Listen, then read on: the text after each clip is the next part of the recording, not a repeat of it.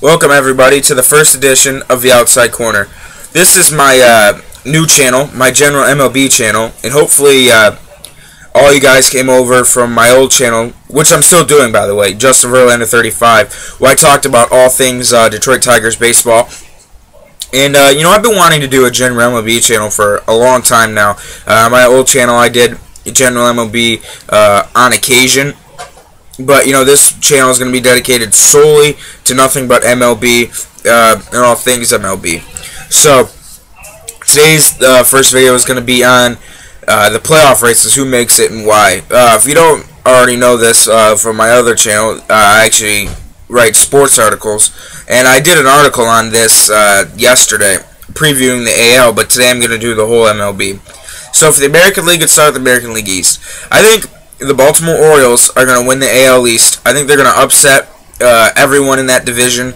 The Yankees have not been playing very good baseball. They're sub 500 since the All-Star break. And the Baltimore Orioles, they're the Pythagorean theorem's worst nightmare. If you don't know what the Pythagorean theorem is, it's a theorem saying, based on your run differential and your luckiness, what your record should be. And looking at their Pythagorean theorem, there should be about 6 games under 500. I checked it yesterday on Baseball Reference. They're right there atop the AL East. And the Tampa Bay Rays are tied with the Yankees, with on top. So I think the Orioles, their starting pitching isn't that good, the rotation. But as of late, Zach Britton's been really good. Wei Young Chen has been really good this year. Hamels hasn't been bad. Could they do damage in the playoffs long term? I don't know. They have a lead late. They're not going to blow it because Jim Johnson's been absolutely outstanding in their bullpen. Their whole bullpen's been really, really good. Their offense is pretty good. Adam Jones, Manny Machado, Chris Davis is having an outstanding year. So they could. Mark Reynolds, I forgot him too. They could do a little bit of damage. Could they win the World Series? I don't know. I doubt it. And for the AL Central, I got to go with the Detroit Tigers. Now, the reason why I'm picking the Tigers is they beat the White Sox when it counts. Now, granted, they are having a very hard time against teams like the Indians and the Royals, but the White Sox just lost 18-9 last night to the Twins. So they're not exactly beating big-name teams when it counts, or crap teams when it counts either. Last 2 times the Tigers have faced the Sox, the Tigers have swept them both times at Comerica. They open up a 4-game set with them later this week in Chicago. It could prove pivotal. They sit a game back.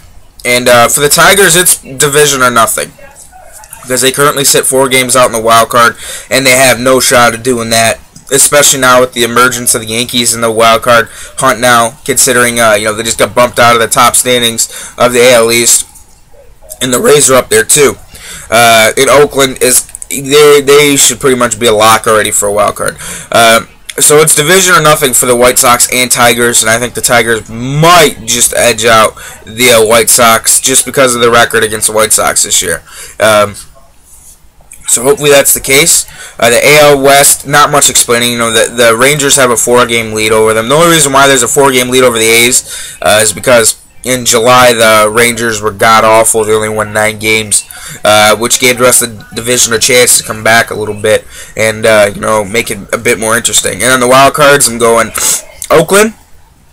Magical season. They don't have a star-studded lineup, but you got guys like Reddick and Cespedes and Johnny Gomes. They're doing their job, and then their pitching staff is really, really good. Jared Parker, Tommy Malone, Brandon McCarthy, Brett Anderson. They got really, really good pitching on that team, and they kind of remind me of the 2008 Rays. They didn't have a lot of star power, but they just did enough to manufacture wins. I think they lead the league in walk-off wins this year, and they've gotten really hot twice this year. They just got off a 9-game winning streak.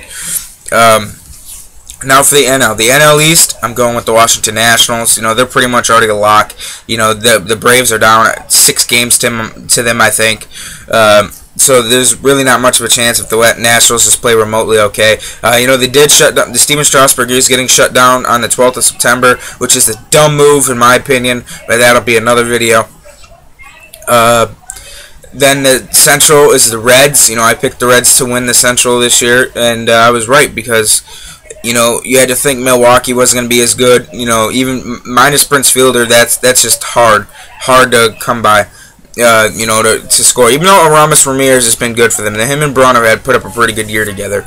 But, you know, their pitching hasn't been as good. Axford has had a really hard year. And, you know, K-Rod, he's been okay.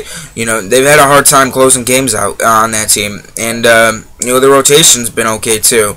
You know, it wasn't like last year.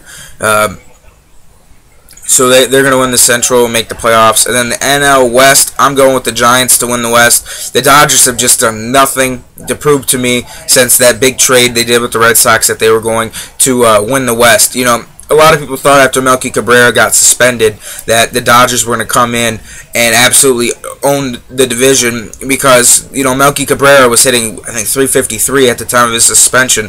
And, you know, that's a big bat to lose on a Giants team that doesn't exactly score runs like the Rangers. So, but they've just continued to do it. You know, they acquired Hunter Pence. The Giants pitching is obviously the better staff of the two. I'd take the Giants bullpen over the Dodgers bullpen as well. But, you know, Adrian Gonzalez, he's gotten a couple big hits for him, for the Dodgers so far. But, you know, they just have not been able to string together wins. I think they've won 3 games since the trade that happened, 3 or 4 games. And they just, you know, have not been able to just string any wins together. You know, it's a brand new team. They're still gelling. And, you know, their offense has been inconsistent. You know, Matt Kemp went through a bit of a power slump there for a little bit. You know, their rotation is starting to fall off a little bit. You know, besides Clayton Kershaw, Capuano's falling off a lot. You know, they got Joe Blanton in their rotation, he was terrible to begin with. You know, Billingsley's been up and down all year. So, you know, it's starting to fall apart for the Dodgers, which is crazy too, because at the start of the year for the longest time they had the best record in baseball up until about May or June.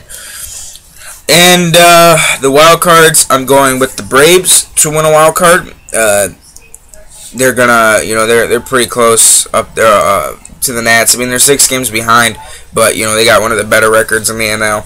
And I think I'm going to go with the Cardinals to win the second wild card. You know, they've been playing really good baseball as of late. You know, they're not going to catch the Reds because no one's catching the Reds. That team, they lose their MVP first baseman, and what do? You know, they still continued to win the whole time without Joey Votto. You know, I think the Pittsburgh Pirates, they're a feel-good story, but they're going to fall just short. You know, one time they were, I think 15 games over 500, and now they're hovering right at 10 or 11, which just will not be enough to win a wild card spot on the NL. So I think the Cardinals and the Braves are going to be the 2 wild card spots. You know, as for World Series, not a clue. You know, maybe I'll do a video come October time when the playoff is actually set in stone, not just me guessing and who I think is going to be there. So, like I said, reviewing my picks, AL East is Baltimore, Central is Tigers, West is Rangers, 2 wild cards are Oakland and the Yankees. Well, I didn't do my second wild card for that yet. The second wild card, I'm going with the Yankees for the AL, and then for the West, NL East, the Nats, NL Central, the Reds, NL West, the Giants. 2 wild cards are the Braves and Cardinals. So, that's all I got for you guys today. You know, thank you for watching, and hopefully I can build up this channel like I built up my other one. So, thank you for watching, and subscribe if you haven't.